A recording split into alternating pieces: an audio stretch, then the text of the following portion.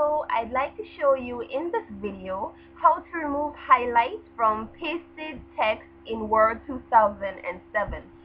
So you just copied a text from a website and pasted it into Word, and this is how it looks. It looks blue. It shows up blue. But how do you get rid of the blue? It's quite easy to get rid of, and if you type, it still stays blue. There's no changes to it. And if you block this whole paragraph and then you click no color, it still remains blue. So what do?